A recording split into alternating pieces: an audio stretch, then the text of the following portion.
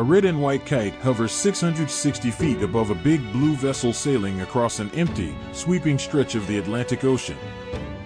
The 2,700 square foot parafoil is helping to tow the cargo ship and lessen the workload of the massive diesel engines, reducing the ship's use of dirty fuel. On Tuesday, Airseas shared the first footage of its Sea-Wing towing system in action. The French startup, which was founded by former Airbus aeronautical engineers, said it successfully completed the crucial initial stages of its transatlantic sea trials.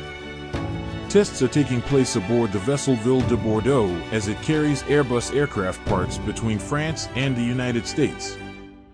Airseas estimates that its Sea-Wing system will eventually be able to curb ships' fuel consumption and associated greenhouse gas emissions by an average of 20%.